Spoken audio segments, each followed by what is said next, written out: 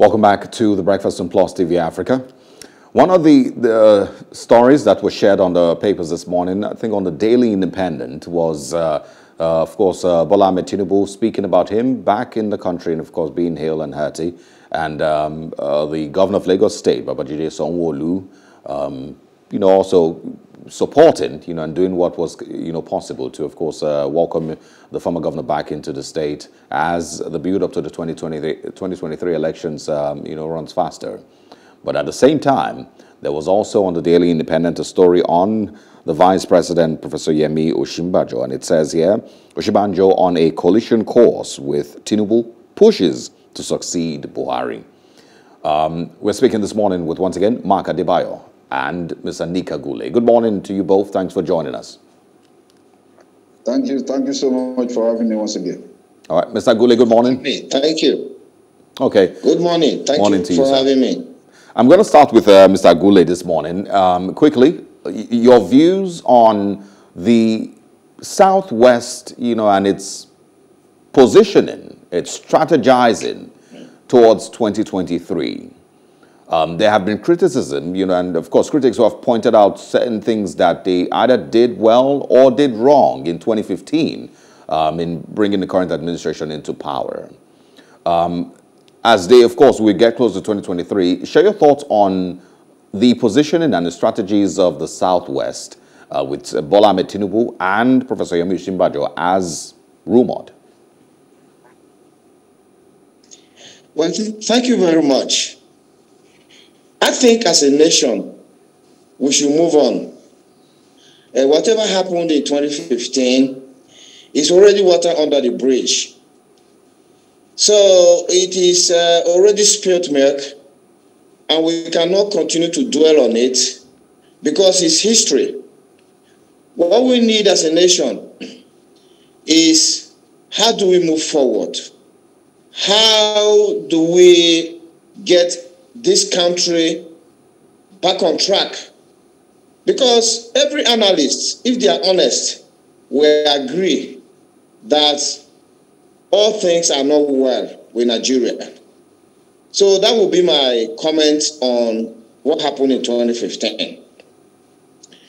For 2023 and the strategies that are forming all over the country, I would say that the Southwest region of Nigeria have a legitimate claim to the presidency in 2023, because the Southwest of Nigeria is an integral part of the Federation. And every citizen of Nigeria has, so long as they are qualified,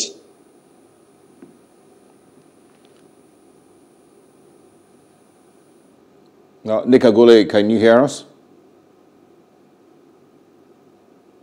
All right, seems we may have lost him there. Mark Adebayo, can you hear me clearly?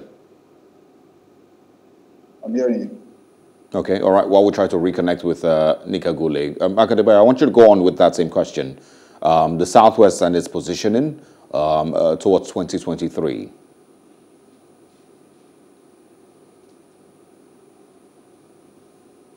All right, seems we may have lost both our guests, and of course, as we try to... No, I'm back, okay. I'm back. Okay, go ahead, Mr. Adebayo. No, I didn't hear your question, actually. Oh, I was asking that you go on with the same question. the Southwest and its positioning towards 2023, it seems there might be a clash of political heads as, we draw closer to the elections.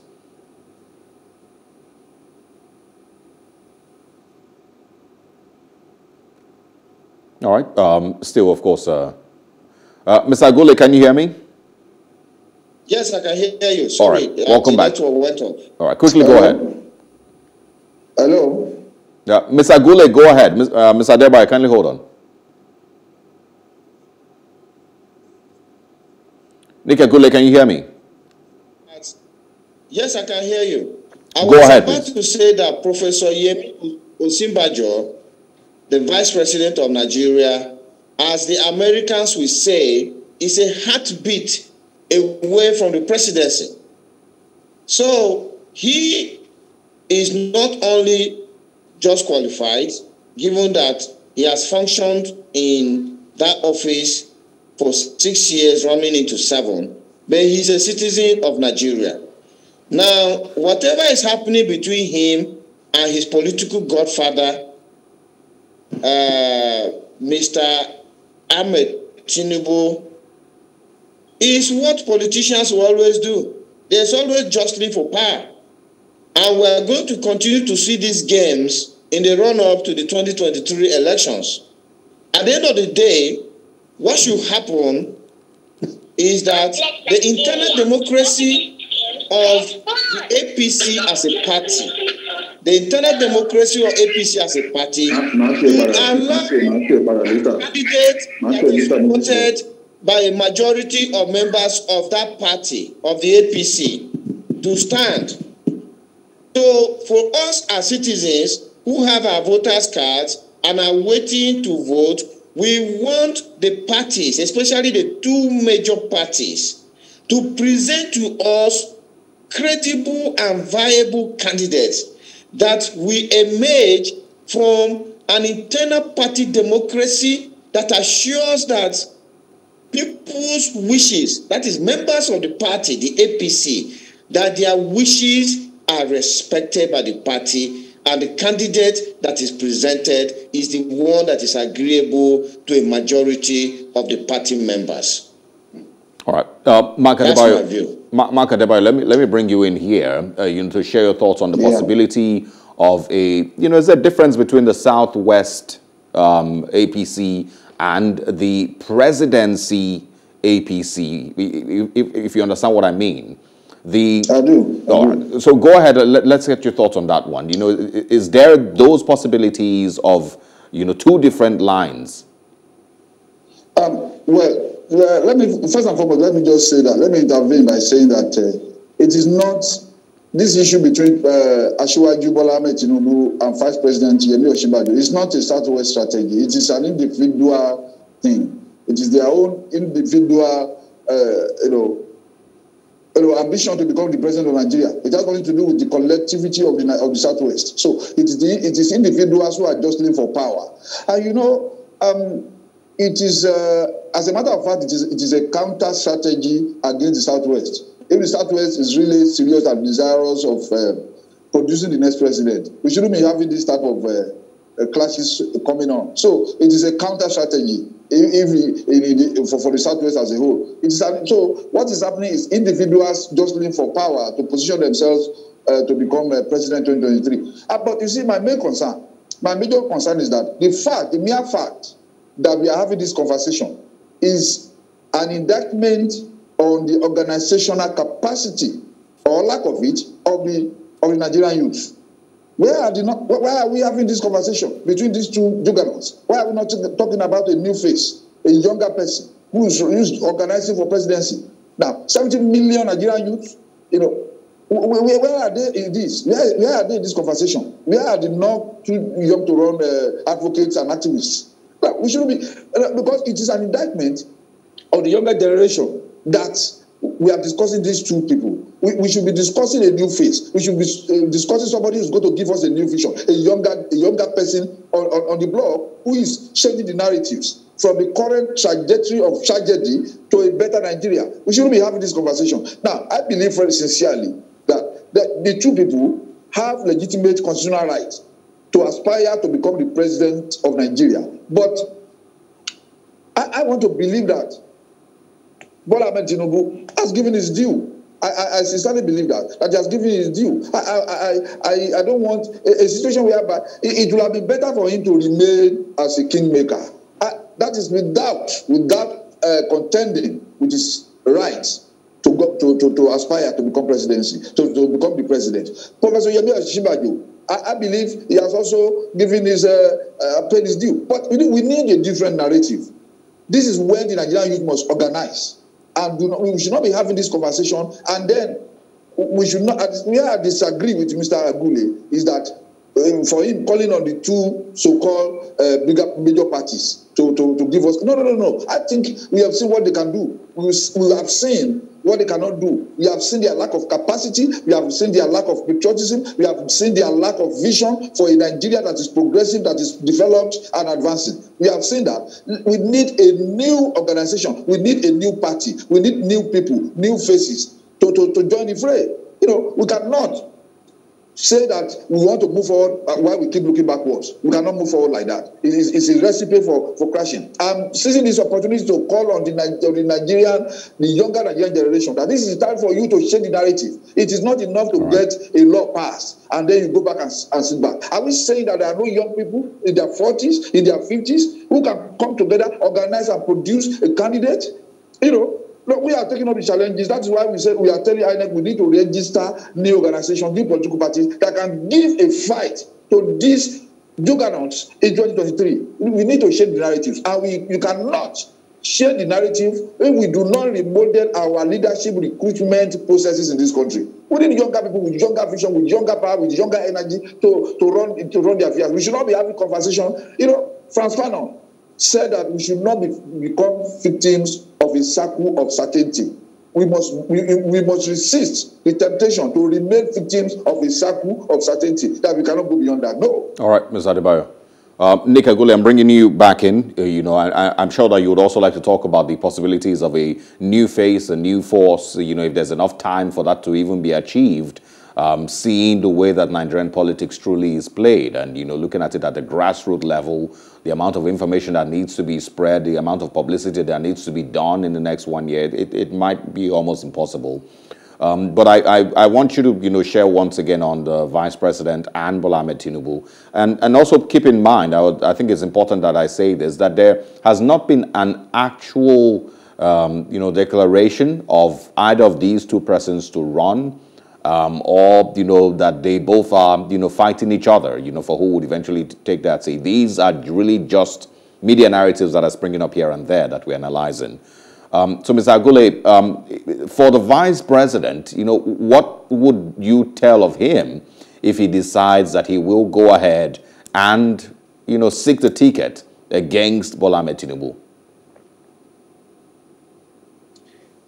Thank you very much. Before I answer your question, I just want to add to what my co-panelist, Mr. Adebayo, has said. I am all for a third force. I am all for a fresh face on the scene. But these things can't happen. They can't just happen like that. There has to be a force, a movement that takes that to happen. So 2023 is not too far off. Do we have that movement? I think at this point, we should first and foremost be mobilizing people to first and foremost get their voters' cards. Because it is when they register and have voters' cards that we'll be able to mobilize them to even stand behind the third force in 2023. Now, to answer your question, in my own personal opinion, I believe that the Vice President, Professor Yemi Osinbajo, is ably qualified to vie for the position of the President of Nigeria. Why? Because there has been moments when the president had to travel overseas for medical attention. And Professor Osinbajo had the opportunity to act as president. And we saw within the time that he acted as president, green shoots of things happening, good things happening at the federal level in our governance. And so I believe that he has the capacity to do it. He may probably not be fully exercising his capacity and competence at this time because he's only a vice president and he can only act based on what the president is delegating to him. But those moments that he had to act as president, I think he acted with courage, especially he sacked, I think there was a national security advisor, or was it? DSS, the head of the DSS at that time. The director of DSS that orchestrated the attack on the legislative arm of government. He had the courage to sack him, something that is very rare in this government. So I would definitely support that he should vie for the position of president. I also agree with my co-panelist, Mr. Adebayo, to say that for Bola Ahmed Tinubu, I mean, he has capacity. As Lagos State Governor, we saw that he did good things. But the position of the President of Nigeria is a very busy position. You see, the President of Nigeria is the busiest president in the whole world. You know why? The President of Nigeria is even running secondary schools. Secondary schools.